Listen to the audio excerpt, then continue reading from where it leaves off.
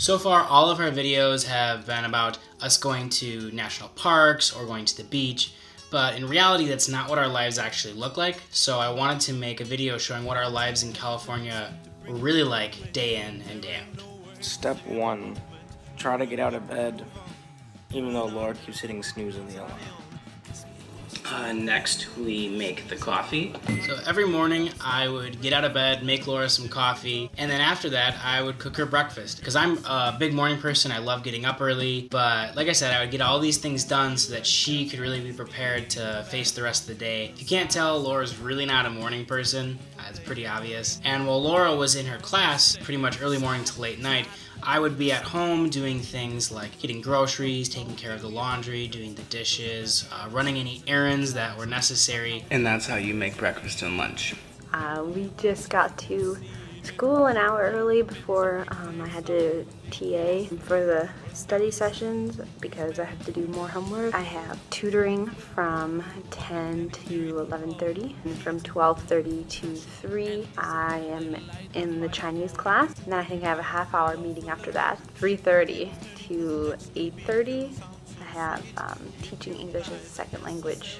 I have a 15-minute break, so we're gonna go out to the skywalk thing that we have across the two buildings and maybe get some green tea. Jake might play Pokemon. I am playing Pokemon. It's what, 10:15?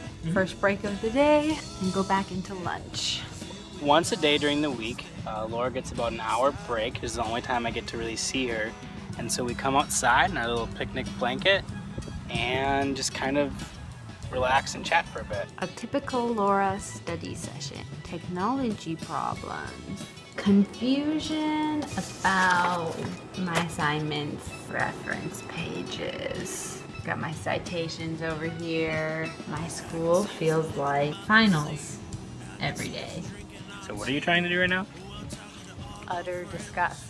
Why are you Because doing I that? have school until 9 p.m. on a Friday night. Well, it's now 8 o'clock on a Friday night, 8 p.m., and I'm going to pick up Laura from school. And now I'm just waiting.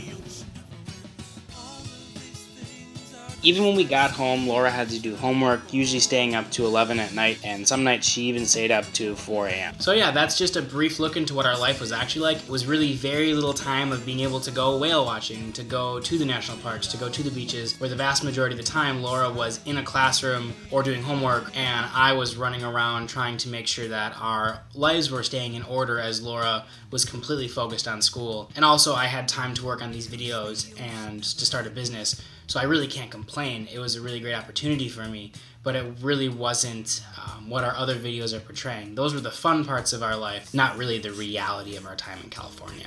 Good night. I can see us living by the sea. I can see us drinking our tea.